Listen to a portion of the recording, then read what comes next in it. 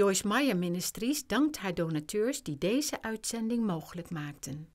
Get rid of the victim mentality. Believe the word. Let go of what lies behind and press on to the good things that are ahead.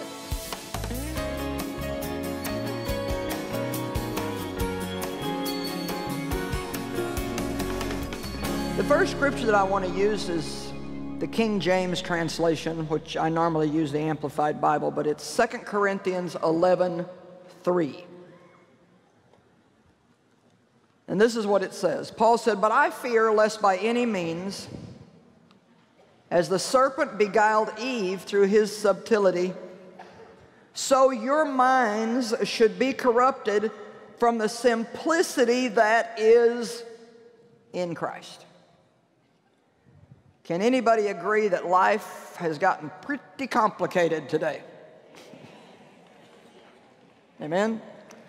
Somebody said to me a couple months ago, somebody that's been in church for many, many, many years, was going through a real struggle in her life, and she said, "Don't you think that being a Christian is really, really hard?" And I said, "No." Now, there would have been a time when I would have said yes. But it was before I really learned how to come to Christ simply as a little child. I tell you what, you can complicate this thing and it can be a nightmare for you, and some of you will never make it. You'll be one of the ones that'll backslide. But if you learn how to stay in the simplicity of Christ, just like when I was talking to people about receiving Christ earlier, and I said, the Bible never tells us to try to get saved. It says, "To as many as received him gave he power to become the sons of God." You see, there's a whole world of difference between getting and receiving. The word get means to obtain by struggle and effort. So we say, did you get your healing? Did you get your breakthrough? Did you get the Holy Ghost? Did you get a touch from God? Did you get a word from God? And that puts us in that works mode. But to receive means to become a receptacle and take in what's being offered. Now, I like that. So serving God is not complicated. We are complicated. And we complicate it. And I was an extremely complicated person. Very complicated. And I mean, if anything was simple, I could complicate it, and it didn't take me very long to do it. And if you've heard much of my teaching, you've probably heard some of my funny stories about how even if we would try to have company, gonna have a simple get-together, hot dogs, hamburgers, potato chips, pork and beans, iced tea. I mean, you give me a week, I could turn that into a nightmare. I mean, we had to clean the house and paint the barbecue pit and plant flowers and get new lawn furniture, and the hamburgers became steaks we couldn't afford, and the potato chips became potato salad. And by the time everybody came, I was mad. I didn't want them there. I mean, I was upset because now I had to do all this work so all these people could come and sit around and just mess my house up. I mean, that's absolutely the truth. What? You know, now I'm mad at Dave because he didn't help me. He's out playing golf on Saturday, having a good time, and I'm trying to get ready for this big party that we got to have. And, oh, I'm so thankful that I've learned and am still learning to keep things simple. If we let our walk with Christ get complicated, then it's never going to work. So Luke 18:17 tells us how we've got to do it. And it says, "Truly I say to you, whoever does not accept and receive and welcome the kingdom of God like a little child," like a little child. We need to be reminded of this tonight. Like a little child. Now, look at what the scripture says. It says, "shall in no way enter in." Truly I say to you, whoever does not accept and receive and welcome the kingdom of God like a little child shall not in any way enter it at all. Now, I don't believe that means that if you're complicated, you can't go to heaven. But what I believe that means is that there is a life for us, a kingdom life. But the only way that we can enter into that life is if we continue to enter daily as little children. You know, there's one really cool thing about little children. They pretty much believe what you tell them.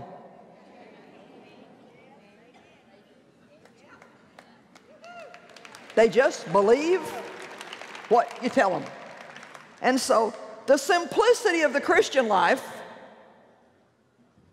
is just so simple that it just goes over our head. It's just read the book, believe it, do it, and it works. But oh no. We got to figure it out and dissect it and make doctrines out of it and just, argue about it and on and on and on. We got to have 500 denominations because we can't all agree on what it says. And, all that silliness. And it's just simple. Jesus said, trust me, I'll take care of it. Don't waste your life worrying today, because tomorrow you'll have something else to worry about anyway, so why spend the day worrying about tomorrow? Simple. Cast your care on me. You can't take care of it anyway. I'll take care of it. Now, there's a benefit to having a few years on you. Actually, getting a little bit older is kind of cool. I'm not old, I'm mature.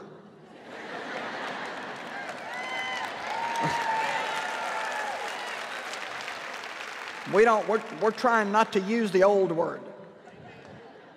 But there are some really, really cool things that happen, because the longer you live, the more experience you get. And see, I pretty much know now that it just absolutely really doesn't do any good to worry, because it's just not going to change a thing. All it's going to do is give you a stomach ache, a headache, a backache, make you not be able to sleep good, and it won't fix anything. It won't change anything. It won't move God, won't solve the problem, doesn't get more hair on your head, don't make you any taller, nothing. And in trying to teach people not to worry, I've pretty much come to the conclusion that I can tell them, but most people are just going to have to do it until they get fed up with it. Honestly. Sometimes our only answer is just keep going around the stupid same mountain until you just get so dizzy you finally just say, I can't live like this anymore. Woohoo! Hallelujah.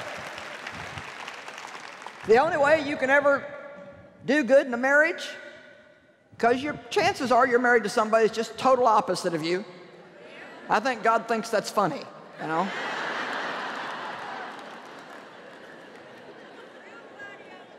Yeah.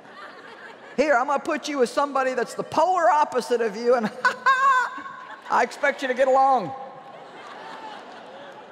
I love that scripture. And a man shall leave his father and mother and cleave unto his wife, and the two shall become one flesh. It sounds so cool, but it's the becoming is the problem. It's it takes years to do that. But you know what? When you've tried long enough to change somebody and it just ain't working, you do finally give it up. And it's amazing when you just give it up and say, you know what? That's just the way they are. And that's just the way they're going to be. And praise the Lord, I'm not going to make a big deal out of it anymore because I got my own issues. And I'm just going to be happy in God. I'm just telling you, if you're married to somebody that's not like you, and then you got 3 or 4 kids and they're all not like you, just give it up. Just let everybody off the potter's wheel. You're not the potter. And just go be a happy camper, and if you want to change somebody, work with God to change you. Somebody give God praise.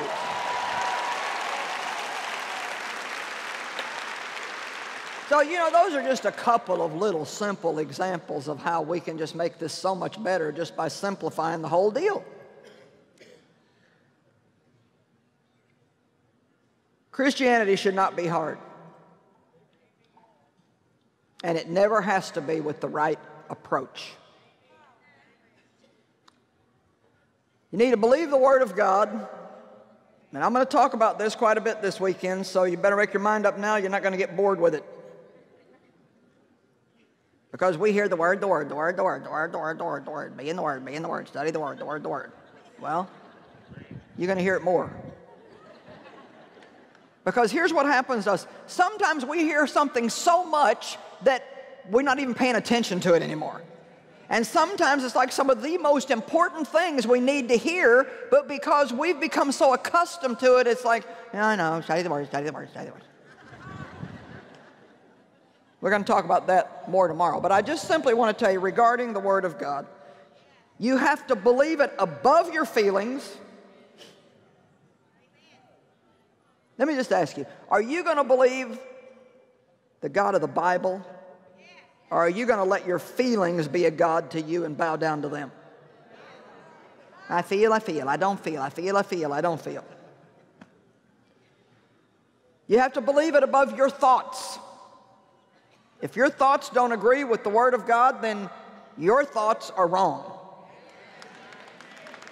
You have to believe it above what other people say. What if people said about you, well, my father told me for 40 years I was no good. Well, he was wrong. Very simple. You don't have to get all out of shape mentally about that anymore. If Daddy told you you were no good, he was wrong. And God is right. Hallelujah. Isn't that simple? But I feel. Well, you can forget that too. Feelings are important, there's no doubt about it, but we can't let them rule us. And I'm not trying to be cute or funny. I mean, I've applied this in my life, and I know. I mean, I had a mess, man. I mean, I was messed up. I was sexually abused for 15 years. I was messed up. And I'm telling you that this will heal your life.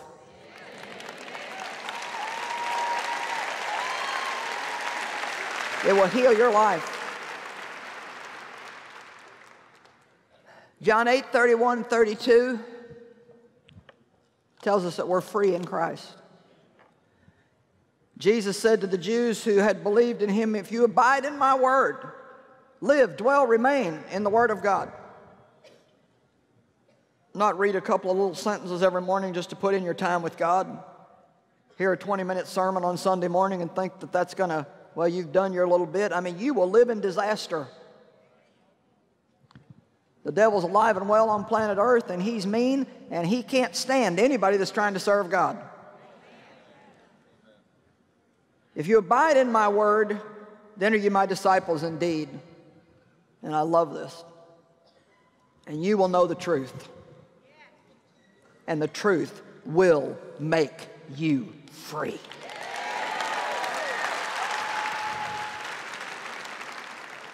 Doesn't get any better than that. Verse 36. So if the Son liberates you and makes you free, then you are really, truly, and unquestionably free. You say, well, you know, I keep hearing I'm free, but I got all these bondages in my life. And I sure don't feel free. Well, you know what? It's because you still believe what you feel more than you believe.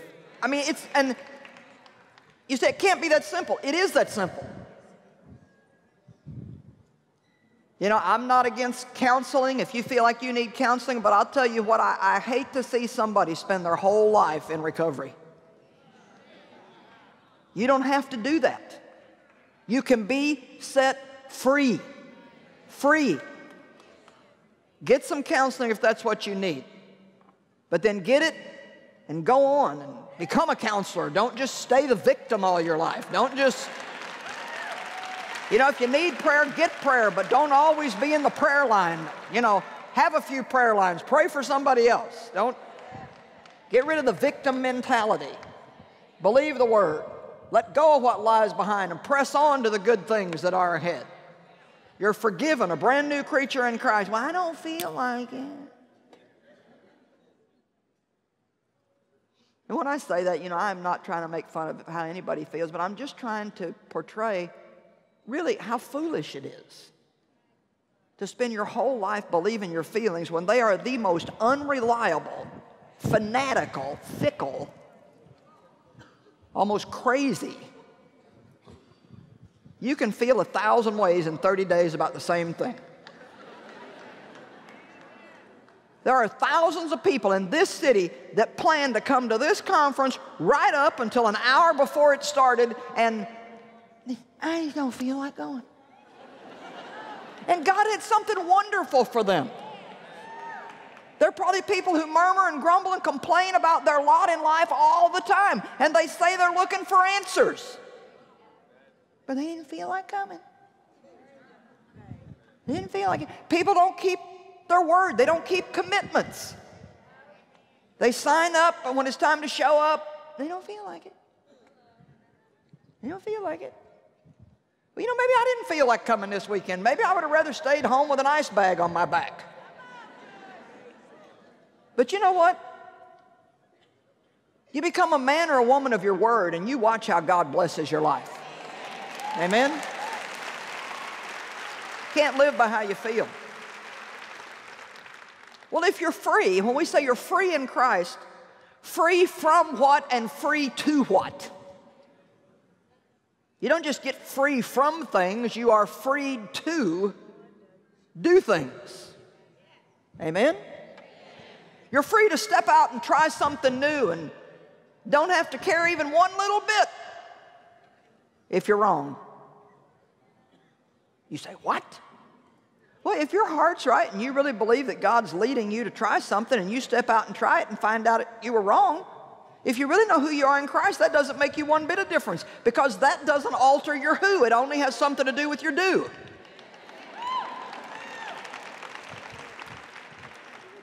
I'm telling you what, in the Western culture, we are just like crazy about the do thing. I think this little devil sits on our shoulder all day. Well, what are you going to do? What are you going to do? What are you going to do? What are you going to do? What are you going to do? So one of the things you're free from in Christ is people pleasing. Come on now, that's better than that. One of the things we're free to do is say no. And not even have to explain it all the time. Now, what do you mean, no? Why not? Because I just don't feel like that's what I'm supposed to do. And we need to give people the liberty to do that.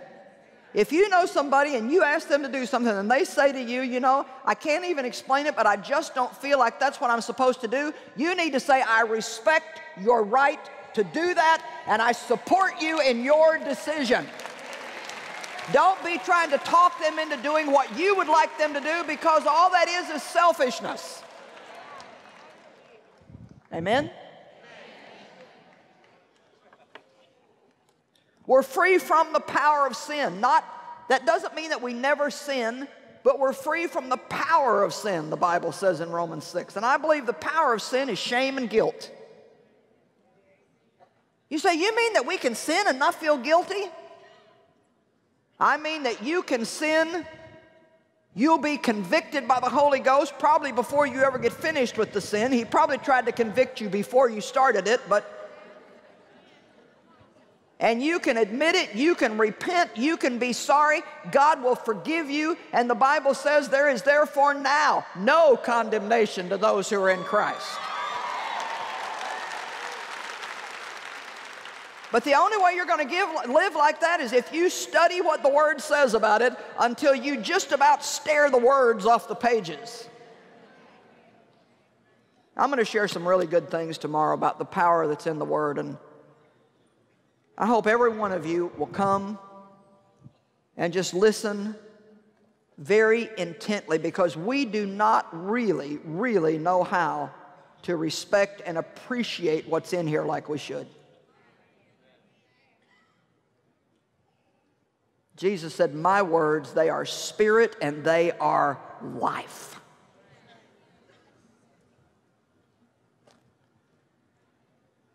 You're free from the fear of man, free from the tyranny of their rejection, their judgments, their criticism, and their misunderstandings.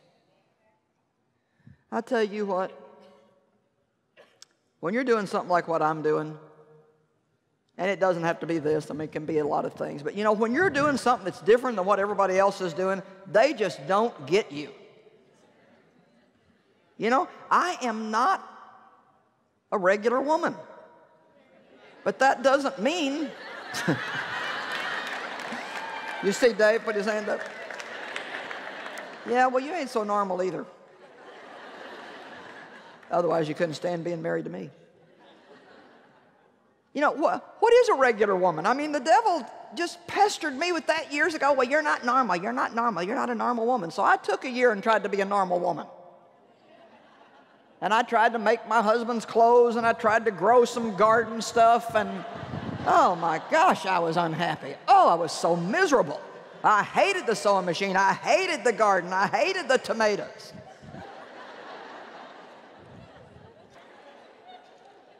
So I learned trying to be what the world says is regular doesn't work either if that's not what you're supposed to be doing.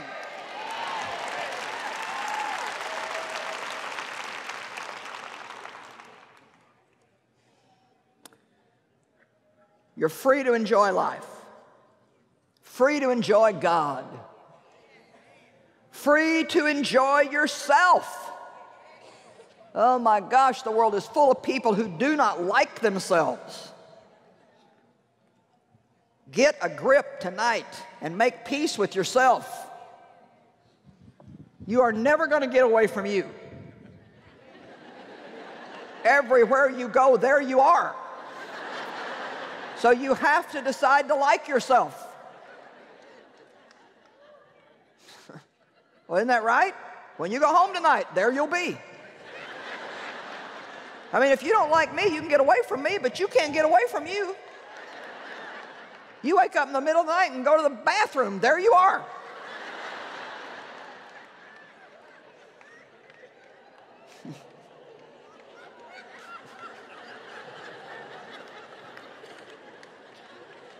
How wonderful it is to like yourself, to appreciate yourself, to love yourself, not in a selfish, self-centered way, but in a balanced way. You're free from self-hatred and self-rejection and self-doubt.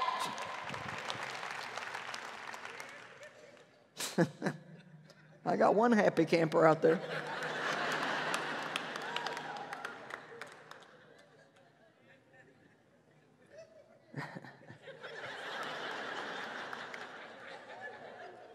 Hey, I ain't had a laughing spirit for a while. I wouldn't mind one of them. I'm ready for a good laugh. Think about it.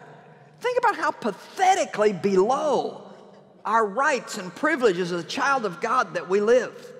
Is there anything in this book that ever tells you to dislike yourself? Or to be against yourself, or to hate yourself, or to even dislike any part of you? The Bible says that God did form you in your mother's womb with His very own hand, intricately and curiously. And boy, David, King David, he had nerve. He was talking about what God had created him to be. And then he said, "Wonderful are your works, O God, that my soul knows very well." I mean, after all that, then he said, "And by the way, I'm a pretty wonderful guy." Amen? I mean, I've been crucified in the newspapers for standing in the pulpit and saying I like myself. Meyer likes herself, the article said. Yeah, Meyer says she likes herself. But now see, they would have probably thought it was wonderful if I would have said, "I hate and despise my wretched self." Well, I would if I was looking at myself in myself, but I'm not looking at myself in myself because I am not in myself anymore. I am in Christ and He is in me.